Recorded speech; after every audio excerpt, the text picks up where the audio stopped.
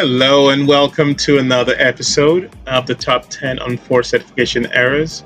We'll be continuing from where we stopped last week. We'll look at a few subtopics that will include training, communication, attention to detail, and tools. If you do have questions to go through this session, drop a comment below and we'll address each comment. And if you need faster response, you can also send us an email at info@cg-navitronics.com and we'll be sure to address your questions.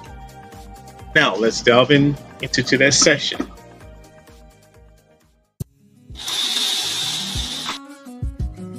Training is a vital part to equipping a team properly and successfully certify an article.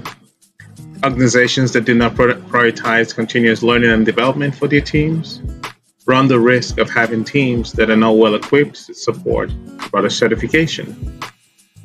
They also run the risk of having teams that have knowledge gaps, which can impact the quality of the documents that are required for successful certification campaign.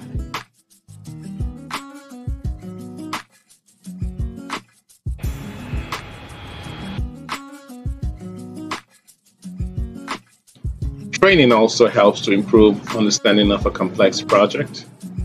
This enables members of the team to better understand the solution they're trying to create and better plan what resources are needed to accomplish this task.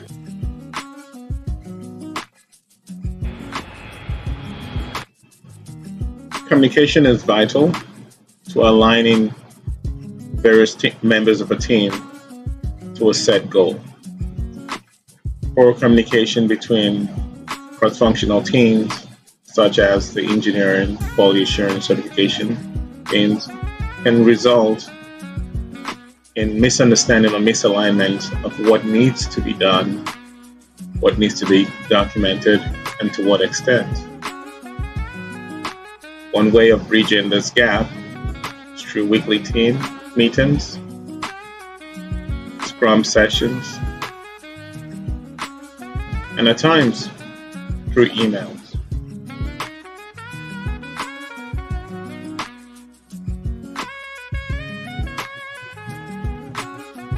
When creating or reviewing documents, it is vital that attention to detail be ranked high. Overlooking small but critical details in a document can lead to documentation that is incomplete, incorrect, or fails to meet the regulatory requirements. A tight time constraint can also contribute to poor review processes and impact the quality control measures, which results in errors and omissions within the document.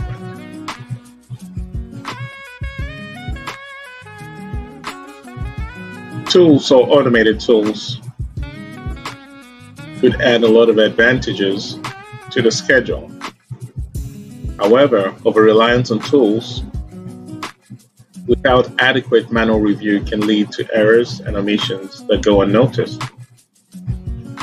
Though tools provide ease in development, however, there are limitations to the benefits tools provide. For example, a tool's output is determined on the quality of the input. So if the input for that tool has a lot of errors and omissions, the output will be a reflection of that.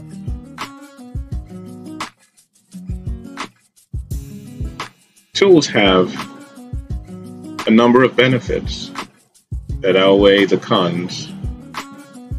However, it's important to note the drawbacks to tools to be able to optimize their use.